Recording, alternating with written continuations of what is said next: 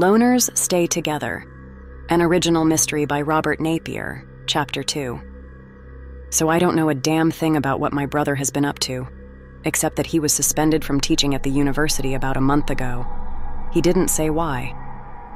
I'm standing in this shabby doorway across the street from a real classy restaurant called Primrose or something. Not the kind of place I'd pick. Oh yeah, it's nighttime and it's raining. I'm tailing this guy Rupert. Paul Rupert. Scumbag. Not a judgment, just a description. Want more?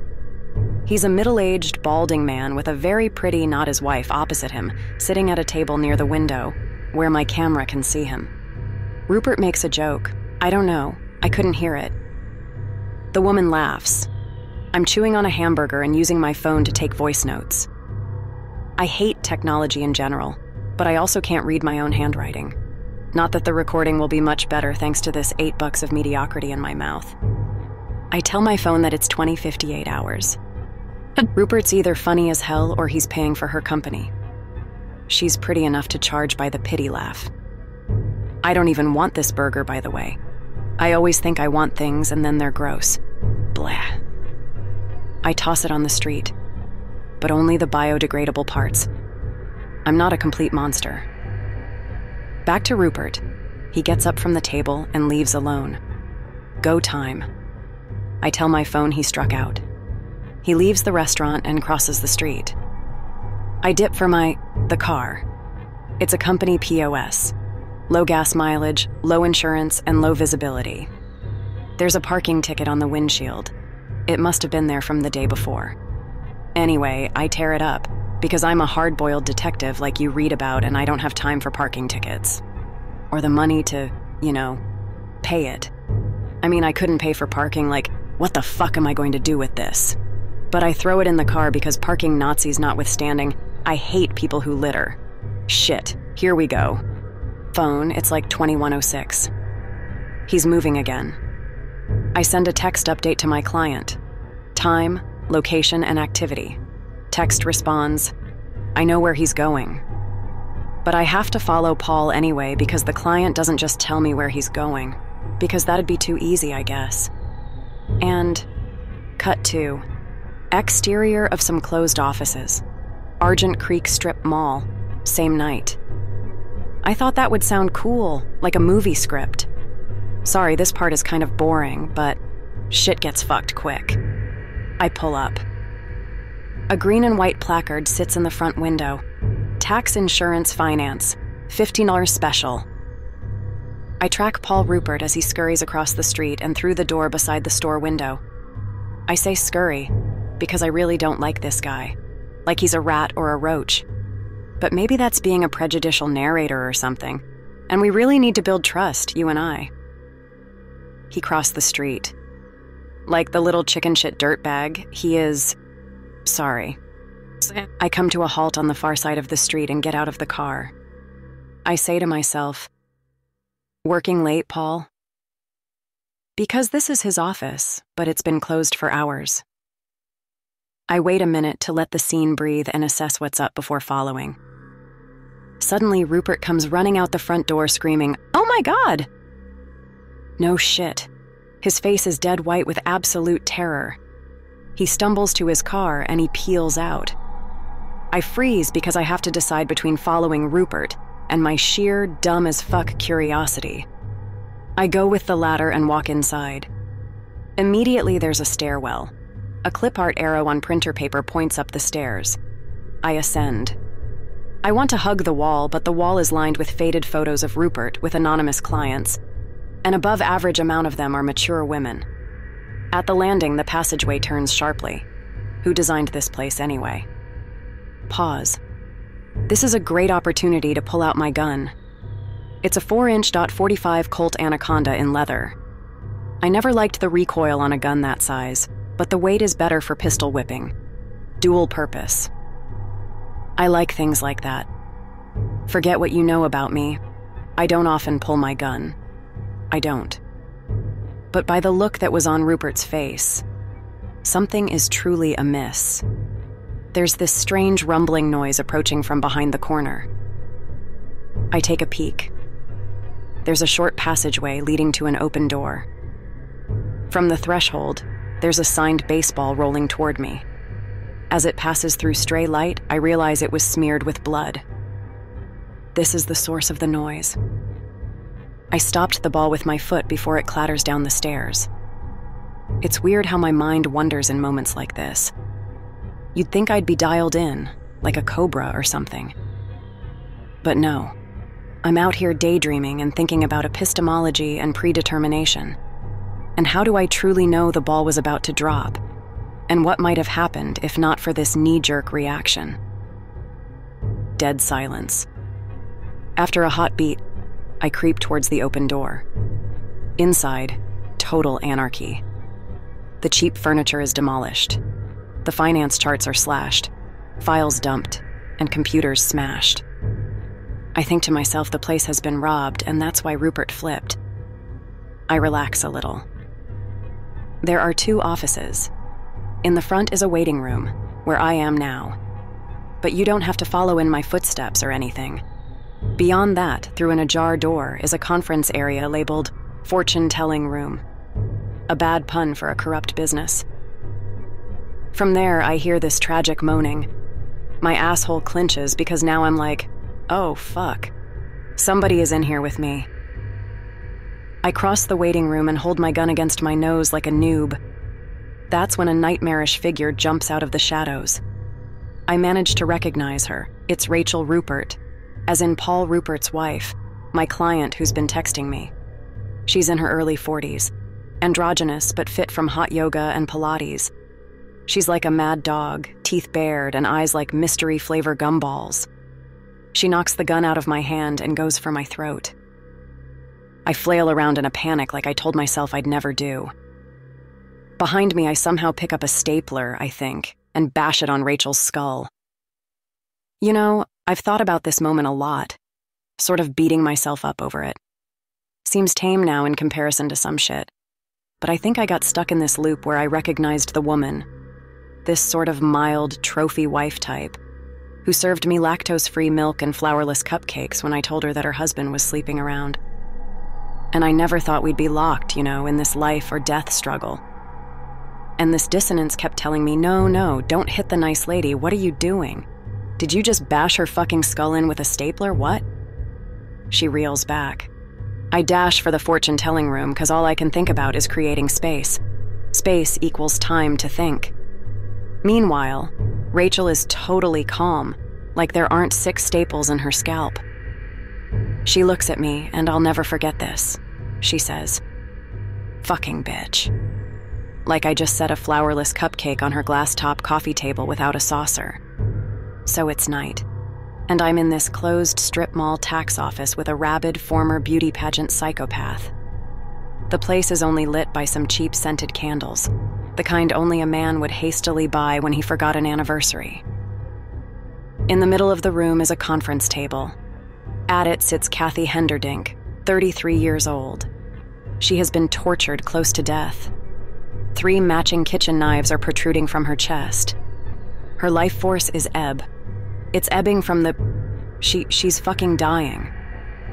On the table in front of her is a fan of photographs, spattered in blood like someone rolled that baseball across them. That idea just occurred to me. I don't know if that's what happened. I recognize them, though, by their compositional elegance as the pictures I emailed to Rachel last week. I raced into the room and can't suppress a, "What the fuck?" Rachel charges at the door. Shit. I panic again and slam the door in Rachel's face, and at least have the presence of mind to push the lock. Like, occupado, bitch. I can hear Rachel's hands tearing at the wood around the lock from the other side like she was going to rip the bolt out. I don't move because I'm thinking this is like the velociraptors getting in the kitchen. I lean my back against the door and pull out my phone. I enter the pass. The pass. The goddamn passcode. I swipe clear a notification. Notification. Update complete. Weather report. It's raining. And a new message from Brian. Goddammit, is her phone dead again? And finally I get to the keypad as my phone dies because I was using the voice recorder all night. As this goes on, Rachel throws herself against the door, and it's a cheaply made door. It's all I can do to keep myself from being pitched across the room. I scan for some means of defense, like a rolled-up newspaper or AK-47. There's a 100-year-old set of blinds to the left of the table, and I'm willing to bet there's a window behind them. Then the scented candles flicker and I look up. There's a glass door on the other side of the conference table. Rachel looms from the darkness behind Cassie. Rachel is more composed now, and obviously more familiar with the office than I am. Her long hair is drawn back into a high ponytail like, "Top bun, get it done." Her hands are tacky with blood, and she's holding one of those knives. Finally, my Tuesday night kickboxing classes kick in, and I remind myself I'm a badass. I look that psycho bitch right in the eye and say, "Fuck off!" Rachel comes calmly through the glass door. "What are you going to do?" She strokes a cut on Cassie's cheek. Cassie whimpers, more from fear, but also from pain. "Ever watch something die?" says Rachel. "If you watch closely, you can see the soul fly away, and maybe you can catch it." Cassie spoke for the first time. "Please, Rachel. I wasn't..." "Ask Paul." Rachel smiled. "Oh, Paul had to run away. He knew I was here. Like I was someone other than Rachel Rupert." "No," mouthed Cassie, breathless. "Dear, are you afraid?" "Yes." Thank Christ, police sirens filled the silence. I sidestepped the table and Rachel charged at me. I caught her arm and hip, tossed her against the old blinds. The window audibly cracked and the blinds came down on top of Rachel. Streetlights flood the room. She's distracted. I did an honest-to-God judo chop on her wrist and she dropped the knife. Rachel struggled to untangle herself from the blinds. I went hard for a Spartan-style front kick to her solar plexus. Rachel is launched against the cracked window, which shatters everywhere. Still tied up in the blinds, she busts out the second-story window and hits the ground. I went to help Cassie. "Don't leave me," she sobbed, tears just pouring down her face. I tried to comfort her, but I could hear Rachel and the blinds staggering in the street. "You need an ambulance," was all I could think to say. Cassie dropped her head. "It's too late." She blacked out for an instant, then her head popped up and she says, "Who are you?" "I'm sorry, ma'am. We're closed." She grabbed my hand. "No. Cassie stares at my hand. Fascinated, she momentarily forgets her pain. She says quietly, "You're not married." "What?" "Life is full of strange..." "Yeah, you could say that." "Ever been drawn to wrong over and over?" "Sure." I have no idea what she was talking about. I guess she was delirious from shock and blood loss. "You can't. You have to hide." Wet cough. I slip my hand from her weakening grip. "I'm afraid done something terrible. Going home." "You mean Rachel?" "Yes." "What about Rachel?" Cassie shuddered and died right in front of me. Shit. I tried to look away, but only saw those pictures. All of them are face up but one. I flip it. It's not one of mine. The picture is of Rupert's 3 children on a camping trip in front of a wide, thunderous sky, an image of impending desolation. The flashing lights of 2 cop cars wash the scene. Detective Edward Thomas, a football player turned policeman with buzz-cut blonde hair, walked with me along the alley. I know him. He quickly took my statement, which I've just given you. There are 2 more officers examining the heap of 100-year-old blinds. Thomas repeats, "What were you doing up there?" Like he hadn't just heard every detail. I sum up nicely. I was hired to follow somebody for a few days. A guy called Rupert. He was helping some of his clients commit insurance fraud. Turns out he was sleeping around. I sold the pictures to his wife. Thomas writes it down and mutters, "Classy Cassie. So now I've got Paul and Rachel Rupert." Blow me, Ed. Rupert's got nothing to do with the murder. He came here to get his dick wet. Thomas grunted as if not all men were transparent. What makes you so sure? I got a file on him 20 gigabytes thick. He's a petty fraudster/philanderer. This is something else. How are their kids? Thomas smacks his lips because it's none of my business and he's the cop, not me. We're checking on it. He turned to an officer. Okay. Let's see her. Officer numero uno shakes his head and lifts the blinds. Broken glass drops from the slats. Rachel died from her fall. Only her psychotic rage allowed her a few twisted steps toward home. So where the fuck is Mr. Rupert? He ran, I said, soon as he saw what was inside. Thomas looks up at the window and shakes his head. Real catch. I don't know, I just lock in on those mangled blinds. I don't think he gives a shit. And there you have it, one shit show spectacular presented by Cassie Loner. That was my last PI job. I killed my only client. Later on, people would say I probably saved the kids. I'll give myself a solid maybe on that. I sure as shit didn't save Catherine Henderdink. When Detective Thomas told me to go home, I didn't. I couldn't. I couldn't face that empty, overpriced shithole of an apartment right now. Instead, I went to my empty, overpriced shithole office. Thomas also told me not to leave town, like where the fuck was I gonna go? I sat in the parking lot for 20 minutes. It probably looked like I was casing the joint, but I was just ugly crying. Well, if nothing else, I needed to grab a few things and drop off the company car. That's what I told myself as I went inside. I screwed around for about 45 more minutes, packing up some odds and ends, some spare clothes, desk trinkets, yeah, and crying some more. When all the leftover adrenaline was gone, I realized I was extremely tired. There was no use fighting it any longer.